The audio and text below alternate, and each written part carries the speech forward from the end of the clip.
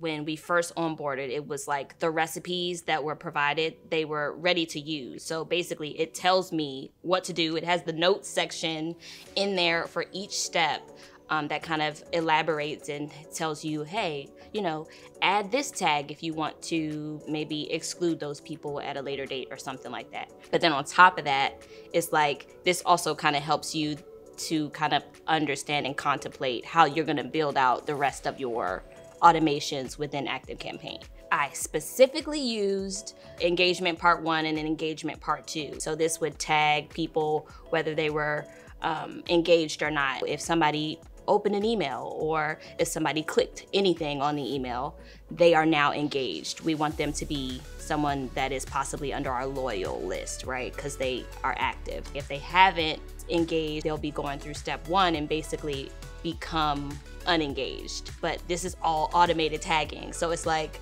they're just popping through those 2 different steps, but it's getting so much done. For those people who aren't as engaged, maybe we can pop in and say, hey, are you not getting the information that you need from United Way? Are you looking for anything in particular? Maybe we can have a short form and then they can tell us their preferences. And now we can send them tailored emails that they actually want to open and read.